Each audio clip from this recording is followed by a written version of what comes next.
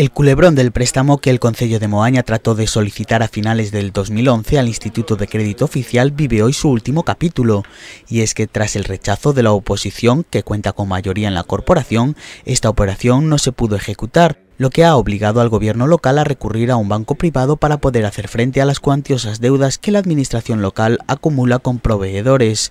El alcalde José Fervenza formalizó ayer la solicitud de un crédito con el banco BBVA por un importe de 650.000 euros. Fervenza lamenta no haber podido recurrir al ICO y aseguró que las condiciones de este préstamo son mucho más duras, y es que Moaña deberá devolver el dinero en un año con un interés del 7,8%. Por el contrario, el dinero que se preveía recibir del Instituto Estatal ascendía a 680.000 euros y tenía un plazo de pago de 3 años con un tipo de interés del 6,5%.